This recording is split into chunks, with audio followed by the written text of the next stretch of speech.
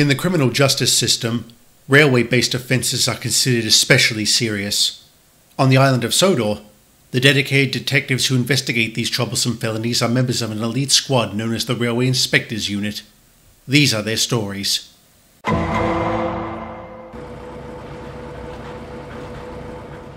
Hello, Boko! I wasn't expecting you to bring in the flying kipper. I wasn't expecting to either. But Henry was unavailable, so I volunteered to take it for him. Unavailable? Look, I know they forecast rain, but that's no reason for him to hide in the tunnel again.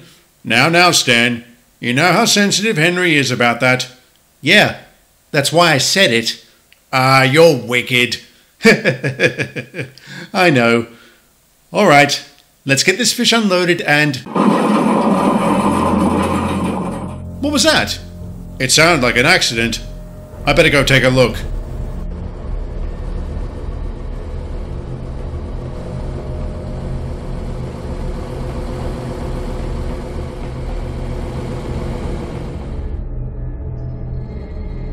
Bust my buffers.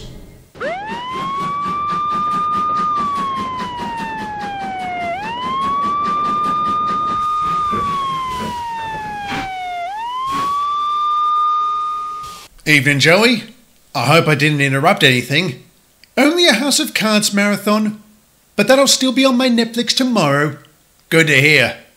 You've brought company, I see. Yep. Mickey, this is my new partner, Stepney. Stepney? As in the Bluebell engine? Yep, that's me. What brings you to the crime-fighting side of life? I need something more stimulating than carrying tourists through fields of pretty flowers. Now that's the kind of gumption sorely lacking in today's youth. Too right. But let's get down to business. What have we got? Victim is a non-faceless ballast truck named Scruffy. A loudmouth and a rabble-rouser. He had no shortage of enemies. Are we sure this wasn't an accident? I mean, he doesn't exactly look like he's in top condition. Could he have just fallen apart? Yes, that is possible. However, take a look at his buffers. What do you see? They're bent. So, something hit him. Hard. He was bumped. That would be my guess. Ugh, what a way to go. Bumped to pieces. Indeed. Although, it's probably a miracle he hadn't gone sooner, to be honest. Rotten wood, rusty frames.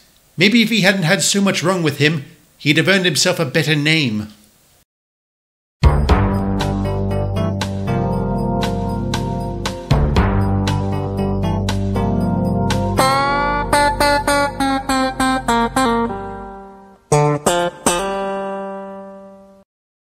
All right. Thanks for your help.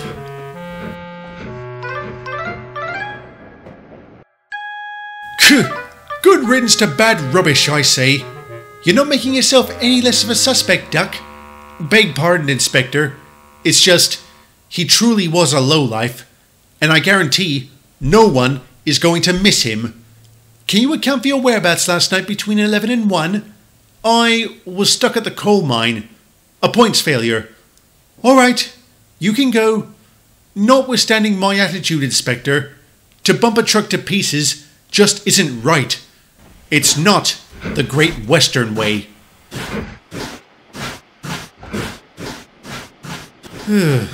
How did I know he was going to say that? How did you get on? 6 hours of interviewing the trucks, and I've gotten vastly different opinions. Such as? He was a great bloke. He was a mongrel. He had a terrific sense of humour. He was a complete bore. I don't know whether to feel sorry for our victim or not. The courts are the ones who pass judgment, Stepney, not the police. At any rate, what's our next move? Seeing as how we are on the Little Western, this branch has only a few engines with the strength to inflict the kind of damage our victim had, one of whom has a history of destroying rolling stock. Really? Who? Are you serious? I accidentally smash up one spiteful brake van, and that makes me your prime suspect? It's nothing personal, Douglas. Feels blooming personal to me. If you can just account for your whereabouts last night, we'll leave you be. I was taking the midnight goods train to a faraway part of the island. Could you be more specific, please? Vickerstown. That specific enough for you? Right. We'll check it out. Keep yourself available, Douglas. Ah, fine. Honestly, you coppers always go for the black fellas first. Well, Douglas's alibi checks out, so we've lost our prime suspect. As tends to be the case in most crime-fighting shows. What do we do now, then? We wait for the conveniently timed phone call that results in a major break for the case. This is Joey. Uh-huh.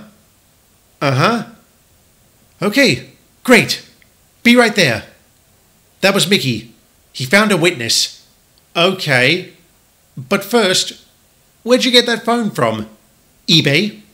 And how are you using it? Magic. Anything else? No? Then let's get a move on.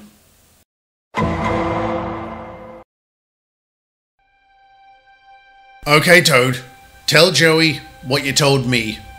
I don't feel right about this, Mr. Mickey. I mean, after all we've been through, this feels like such a betrayal. You know who smashed up Scruffy? Yes, sir. Do you want this engine to do it again? No, sir. Then tell us who it is so we can stop him from hurting himself or anyone else. It was Mr. Oliver, sir. Why? Scruffy led the trucks in a derogatory song about Mr. Oliver yesterday at Callan Yard. He took it so hard.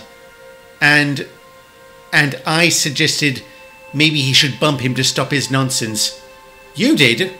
I didn't think he'd do it so roughly, I swear. But I feel just as responsible. You did the right thing, Toad. Don't ever think otherwise. I put out an APB the moment Toad gave me his statement. Oliver's been spotted at Marston Heights. All right, let's roll.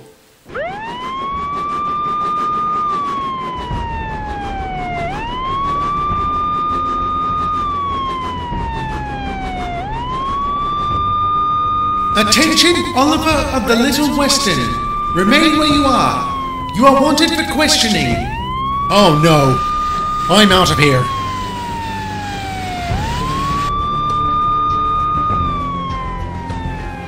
Bother! I can't get through. Floor it, Stepney. I'm on it. Simon, I need you to dash over to the signal box. What for? I need you to get on the horn to the signal box at Henry's Forest. I have an idea.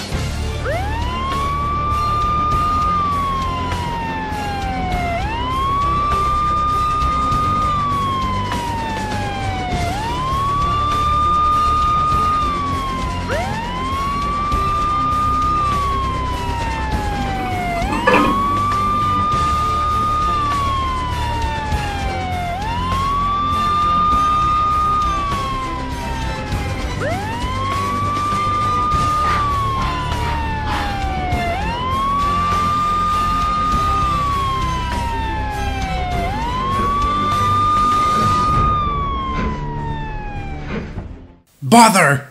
Give it up, Oliver. There's no place for you to go. Scruffy got what he deserved. Sounds like a confession to me. Me too. You're going away for a good long time.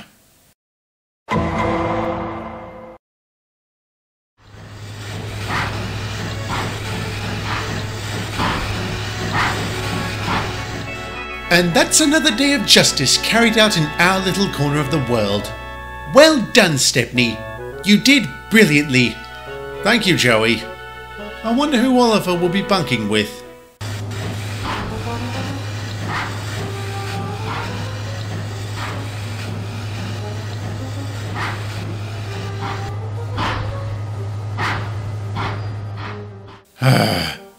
What are you in for?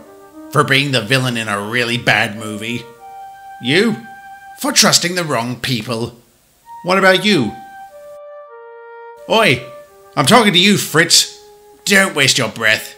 He doesn't talk. Why not? Well, as Victor is so fond of saying, that's a story for another day.